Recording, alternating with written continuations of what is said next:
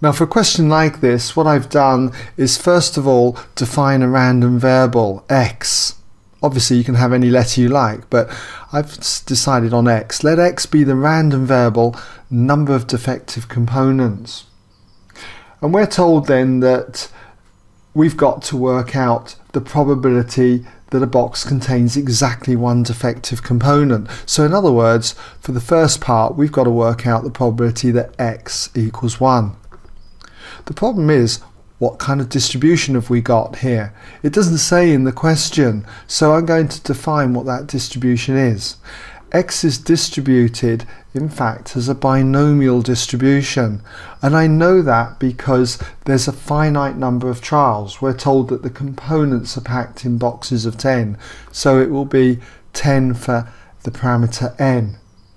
And then the second parameter is p, the probability that we get a defective component. And we're told that that is 1% are defective, so that's going to be 0.01.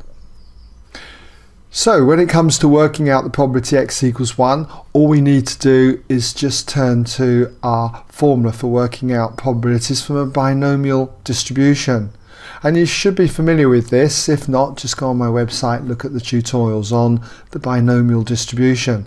But just as a quick reminder, there we go, if x is distributed binomially, np, then the probability x equals r equals ncr, p to the power r, q to the power n minus r. Q, remember, is the probability of failure. It's 1 minus p.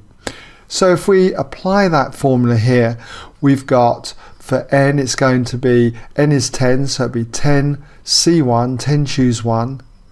Probability of success, 0.01. That's raised to the power of 1.